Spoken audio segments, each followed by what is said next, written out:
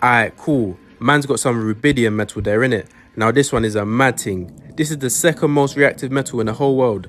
The only thing more reactive than this is cesium. And I've got a little bit of cesium there. It's gold and that, you get me? But rubidium is silver still. Alright, boom. So what we're going to do here is open up the glass ampule and get the rubidium metal out, innit? Smash, you done know.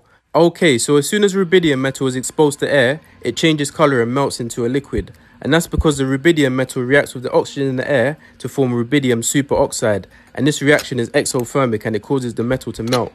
Now, as I touch the rubidium metal, we can see bare sparks in that, you get me? And what we're going to do now is react it with some water. Crazy, watch this.